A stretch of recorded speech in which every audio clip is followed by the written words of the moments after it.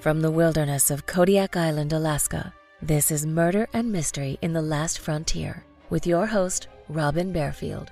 In a land full of peril and vicious animals, humans are the most dangerous predators of all.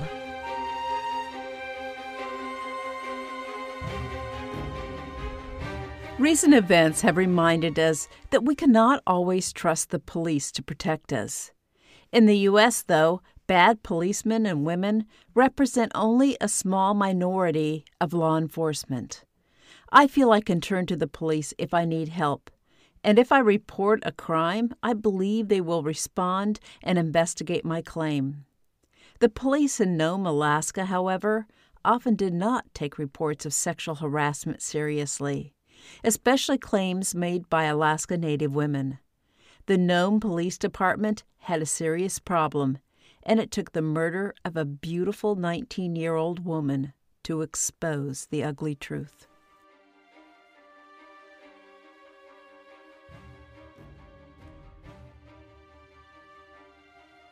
Welcome to Murder and Mystery in the Last Frontier. I'm your host, Robin Barefield, and I'm broadcasting to you from the heart of the Kodiak National Wildlife Refuge on Kodiak Island in Alaska.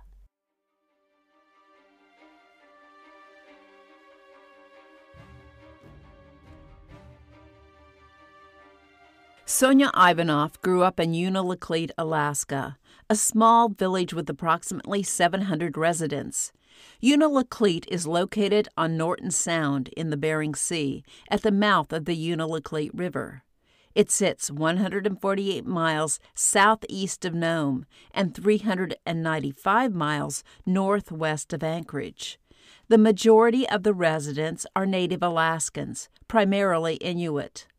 Sonya shined brightly in her small village. She was a star on the girls' high school basketball team, and she was also an honor roll student with a friendly, outgoing personality. After graduating from high school, Sonya and her best friend moved to Nome and shared an apartment.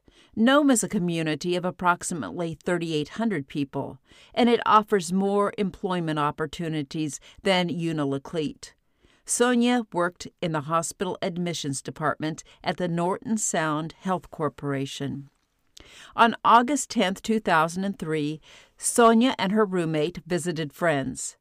A little after midnight, the two roommates went their separate ways.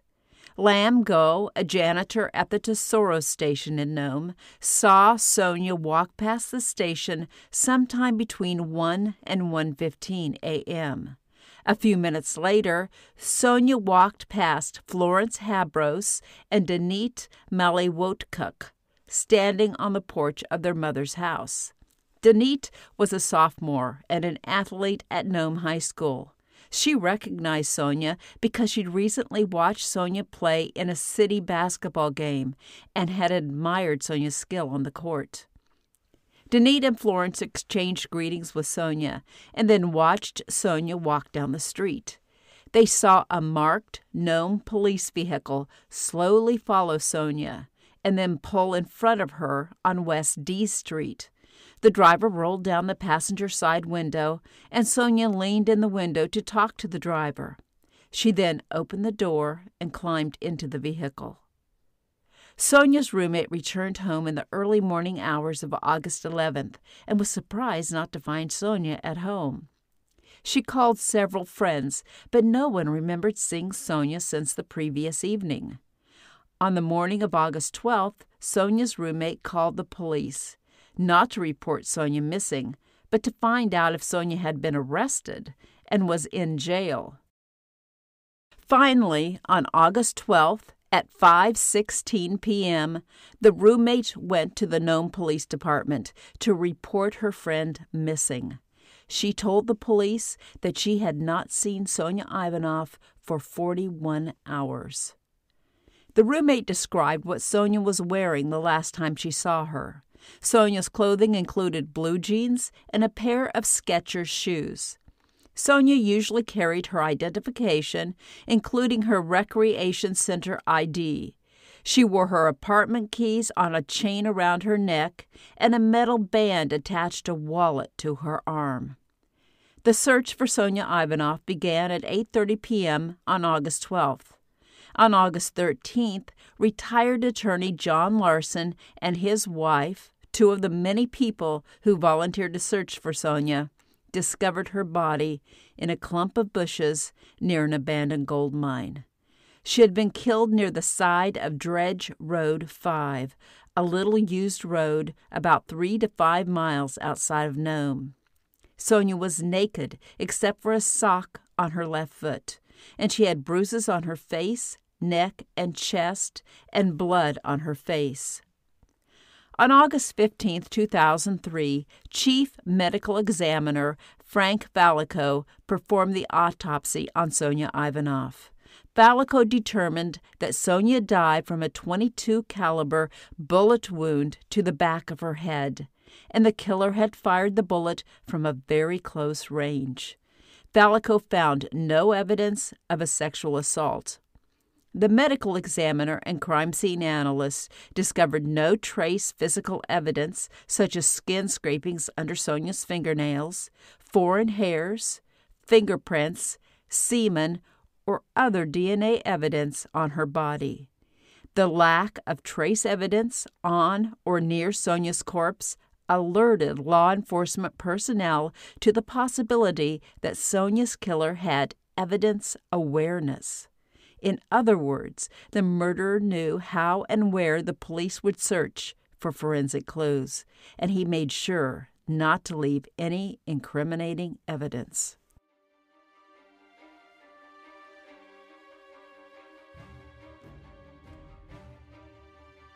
Why would anyone kill Sonya Ivanoff? The lovely young athlete had many friends, a good job, and a bright future. Florence Habros said she saw Sonya get into a police car. If a policeman had killed Sonya, he would likely have been careful not to leave incriminating evidence. Were the officers from the Nome Police Department looking for one of their own? Only 2 officers, Stan Piscoya and Matthew Owens, were on duty during the early morning hours of August 11, 2003, when Sonya disappeared. The Nome Police Department used 3 Ford Expeditions as patrol vehicles. They had 2 older Expeditions, vehicles 321 and 322, and a newer model, vehicle 983. Vehicle 983 sported running boards on its sides and had a 911 sticker on the back. On the early morning when Sonya disappeared, Officer Piscoya was driving the newer Expedition, 983, while Owens drove one of the older vehicles, 322. When police first asked Florence Habros to describe the police vehicle that had picked up Sonya Ivanoff, Habros said it was the new car, and she said it had a 911 sticker on the back. Later, she said the vehicle Sonya entered did not have running boards, indicating the Expedition in question was one of the older vehicles. Officer Piscoya said he and Owens were tied up with a midnight domestic violence call for about an hour. When they returned to the police station, Piscoya wrote the domestic violence report, and Owens left the station. Piscoya said he did not see Owens during the 2 a.m. bar closing patrols, but Owens drove him home an hour later at the end of their shifts. When searchers found Sonya's body, Nome Police Chief Ralph Taylor immediately requested the assistance of the Alaska State Troopers. A few days later, Taylor handed the entire case to the troopers. At the time, this move seemed curious because a police agency doesn't usually invite another law enforcement entity to investigate a crime in its jurisdiction. Before long, though, the reason for Chief Taylor's decision to ask the troopers to investigate the case became apparent, and his move to withdraw the Nome police from the investigation proved wise. 6 weeks after the murder of Sonya Ivanoff, someone stole one of the SUVs from the Nome Police Department's lot. 90 minutes later, Officer Matthew Owens found the vehicle in the gravel pit. Owens claimed someone fired shots at him with the vehicle's shotgun. The Nome Police and the Alaska State Troopers searched the area but did not find a suspect. The Nome Police generally lock their vehicles after parking them in the police lot, but they left a key in the ignition and a key in the gun case. If someone managed to break into a vehicle, he would have easy access to the gun in the SUV. The police towed the expedition back to the station and examined the vehicle, searching for any evidence that might lead them to the thief. The culprit had smashed in one of the windows in the SUV, but the crime scene techs found no incriminating fingerprints in the vehicle. They did find Sonya's recreation center ID, a card she almost certainly had with her the night she disappeared, and an envelope containing a typed note. It read, "Pigs, I hate cops. I hate every one of you. Sonya was just a person in the wrong place at the wrong time. I do not know her. As you can see, it was easy for me to take your pig car keys right there. It was not her fault. She thought I was a pig, and shit just happened. She was just a person, and I wanted to see if I could that night. Every one of you should be more careful. I watch every move you make. You leave me alone, and I will leave you alone. I will also shoot you in the head if you get close."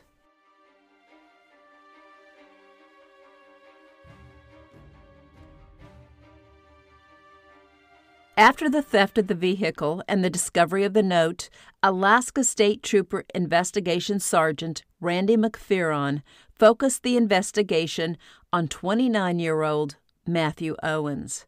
The troopers believed Owens had staged the stolen vehicle and threatening note to divert suspicion for the murder of Sonya Ivanoff away from himself.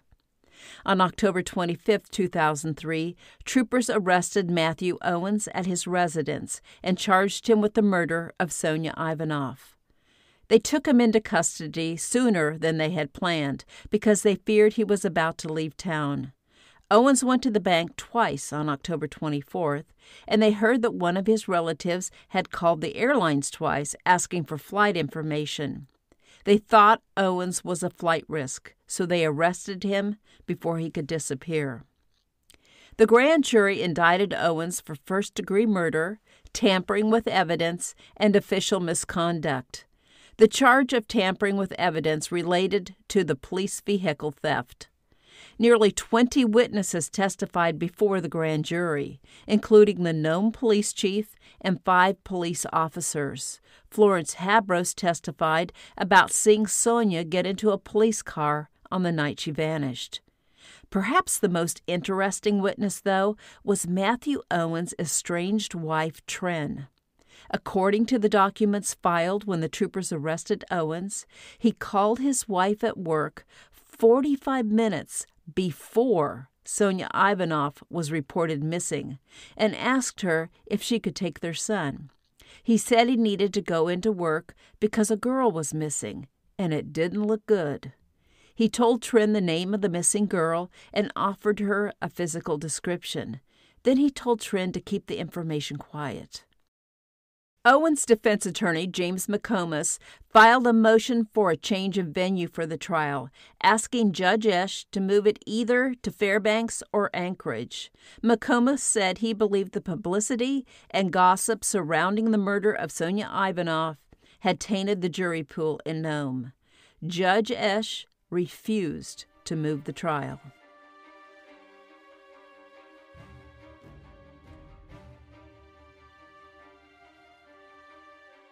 Nearly a year and a half after the murder of Sonya Ivanoff, the murder case against her accused killer, Matthew Owens, finally went to trial. The trial began on Tuesday, January 18, 2005. Prosecutor Richard Subotny and his team had no forensic evidence to support their case. So, Subotny sought to turn this lack of trace evidence, fingerprints, and DNA to his advantage. He attempted to plant the idea into the jurors' minds that the killer had evidence awareness. He knew what types of things the police would search for, and he knew how not to leave this evidence. A police officer would have evidence awareness, so the lack of fibers, fingerprints, and DNA pointed toward a policeman. When taken with all the other circumstantial testimony, Subotny maintained that Matthew Owens was the only viable suspect in the murder of Sonya Ivanoff. Owens was on duty when Sonya disappeared. Florence Habros and her sister saw Sonya climb into a police vehicle.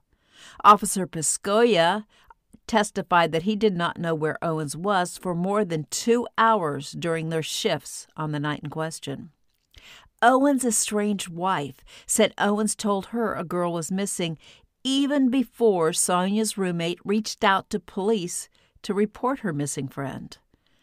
No one thing pointed at Matthew Owens, but Subotny hoped the jurors would consider the totality of the evidence and find Matthew Owens guilty of the murder of Sonya Ivanoff. The bullet that killed Sonya had a rare rifling pattern of lands and grooves, and troopers found a .22 caliber pistol with a similar rifling pattern in the police station evidence room, in an area Owens could have accessed. On the stand, though, a firearms expert could not definitively match the bullet to the .22 pistol. The state also presented evidence proving Owens drove to Coffee Creek, 75 miles from Nome, not long after Sonya's murder, and a witness saw him burning items in a pit. When the troopers searched the area, they found grommets from a pair of Tilt jeans, eyelets from Skechers shoes, the underwire and other metal parts from a bra, 4 keys on a ring, and zippers. Sonya was last seen wearing Skechers shoes and jeans, and her roommate said Sonya owned a pair of Tilt jeans. One of the keys the troopers found in the pit was similar to a key for Sonya's apartment. A replica of the key fit the lock to Sonya's apartment door, but did not open it. The troopers believed the key found in the fire pit was the key to Sonya's apartment, but the heat of the fire had warped it, so it would no longer open the door. Defense attorney James McComas told the jury that Matthew Owens did not know Sonya Ivanoff and had no reason to murder her. He pointed out the lack of hard physical evidence presented by the prosecution and suggested the actual killer was Sonya's ex-boyfriend. Matthew Owens took the stand in his defense and clearly stated that he did not kill Sonya Ivanoff. The jury deliberated 5 days, but could not reach a verdict, and on February 28, 2005, Judge Esch declared a mistrial. When interviewed, the jury foreman said the majority of the jurors voted in favor of conviction. However, the circumstantial nature of the case made it difficult for some jurors to find Owens guilty beyond a reasonable doubt.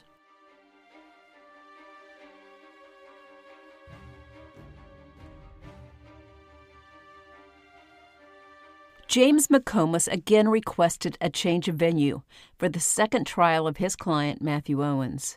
McComas wanted the trial moved to Anchorage or Fairbanks, but Esch instead moved it to Kotzebue, a town of 3,200 people located 184 miles northeast of Nome.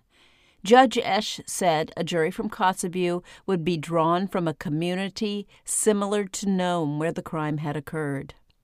The second trial began on October 17, 2005. The prosecution presented much the same case as it had in the first trial. In his closing argument, McComas told the jury that the state offered nothing more than could have, would have, and might have. McComas said the state didn't even come close to prove without reasonable doubt that Matt Owens is guilty. The jury did not agree with McComas. After deliberating 3 days, the jury found Matthew Owens guilty of the first-degree murder of Sonya Ivanoff. Jurors also found Owens guilty of evidence tampering. Judge Esch sentenced Owens to 99 years in prison. Owens' attempt to appeal his conviction failed.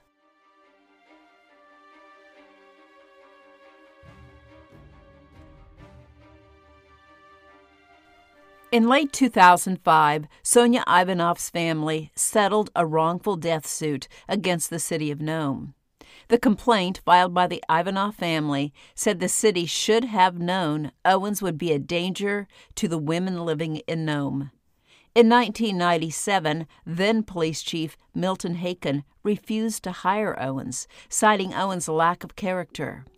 Despite knowing about Haken's assessment of Owens, though, a new police chief hired Owens in 2000. The murder of Sonya Ivanoff by a Nome policeman finally forced officials to listen to the cries of Alaska Native women in Nome who claimed the police repeatedly ignored their reports of sexual assault. Nome hired a retired police chief from Virginia, and he brought in 2 cold case detectives to sift through a decade's worth of sexual assault reports. What they found shocked them. Time after time, the reports showed that rapes and other sexual crimes often went uninvestigated in Nome. Sometimes the police never even bothered to interview the victim or suspect. Police Chief Robert Estes announced that he and his staff plan to review 460 sexual assault cases going back almost a decade and a half. The Nome City Council seemed less than enthusiastic about this idea, though. They did not want to dredge up old cases. They only wanted to look forward. Finally, Robert Estes felt defeated. He did not believe he could accomplish the job he was hired to do, so he resigned and returned to Virginia. Robert Estes might think he accomplished nothing in Nome, but he shined a bright light on the ugly problem of sexual abuse against Alaska Native women. The new Nome City manager promises to hire additional detectives and continue the cold case review started by Estes and his group. We will never know why Sonya Ivanoff climbed into Matthew Owens' police cruiser. Did he offer her a ride home? Did she know him? Sonya was not drunk or impaired in any way when she accepted a ride from Owens. Whatever reason Sonya had for getting into his car, I'm sure she felt safe. We might not always like the police, but most of the time we trust them. Sonya Ivanoff paid with her life because she trusted the police.